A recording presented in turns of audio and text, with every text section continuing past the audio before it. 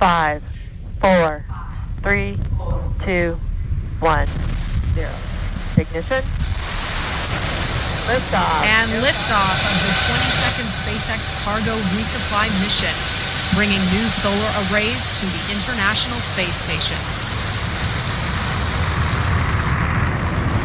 Stage 1 propulsion is nominal.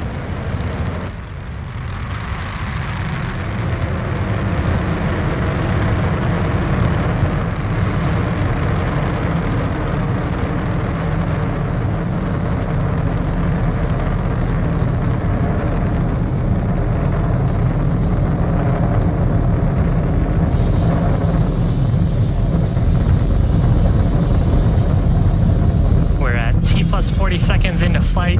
Awesome shot looking Power back and telemetry nominal. The Cape, where Falcon 9 has launched. We're coming up on the next major milestone. That's the point of maximum aerodynamic pressure. That's when the stresses on the vehicle will be the highest. Execute. In preparation for maximum aerodynamic pressure, we throttled down those Merlin 1D engines. Now that we're through that point, we'll throttle back up and continue on to the next of our sequence of events. We have several happening in rapid succession. That'll be main engine cutoff, followed by a stage separation. Then we'll have a first stage flip maneuver, second engine start, number 1, and then a boost back burn on the first stage. Now, main engine cutoff, or MECO, that's where all 9 of the Merlin 1D engines on the first stage will shut down. That's followed shortly after by stage separation, when both the first and second stages will separate.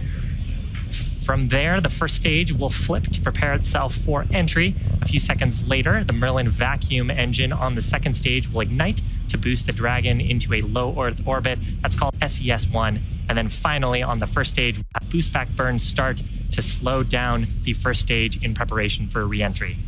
So again, those 5 events.